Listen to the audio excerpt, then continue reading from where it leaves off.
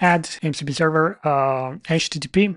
This is the URL. Keep in mind that you have this part here, all right? I'm gonna name this MariaDB MCP. Okay.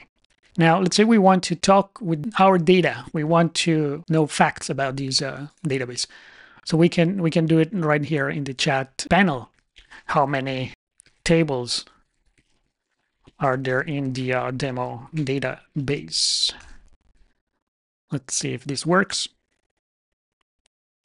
As you can see, it's running the MariaDB MCP server. So it contains 9 tables. Yes, it does. Now you can ask things about the data, like what country has the highest number of languages.